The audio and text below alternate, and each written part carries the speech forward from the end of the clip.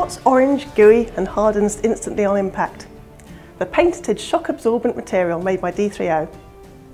Latest in defence is at D3O's headquarters in Brighton to investigate how the company develops military armour products using its patented substance. Not only does it make helmets and body armour more effective and comfortable for soldiers, but it could reduce the incidence of traumatic brain injury, or TBI.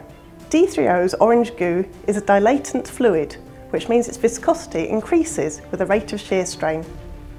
In its regular state, it's a very thick liquid. When moved slowly, the molecules slide across each other freely. But under strain, the molecules lock together and it acts more like a solid. This is known as non-Newtonian behaviour, and it dissipates the impact energy and reduces the force transmitted to the body or to the object it's protecting. I spoke to D3O's Process Development Manager, Chris Meadows, to find out how the material is created and tested. A drop test, helmet drop test, will involve the equipment that's behind me. The helmet has a head form, and within that's an accelerometer that measures the deceleration as the helmet is dropped.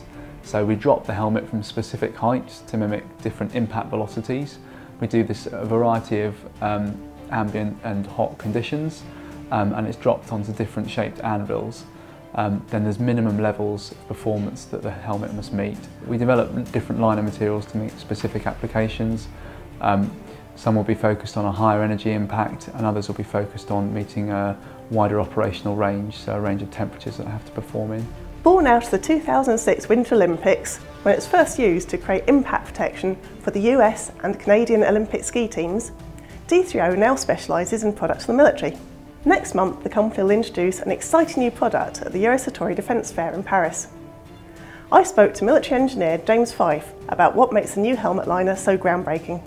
The new military helmet liner that we're making is called the Shock Absorbing Helmet Solution, and it is performing to a higher velocity impact of 14 feet per second as opposed to 10 feet per second in the past. So we've specifically designed a new foam to attenuate this level of impact, which is designed to take two impacts at a very, very high energy and provide the soldier with a very comprehensive level of protection. This is something that nobody else has done yet, so it's a very innovative product and going to be first to market with a really high-performing helmet liner. D3O is dedicated to reducing traumatic brain injury, initially in sports people and now for the military. And we look forward to seeing how it evolves in future.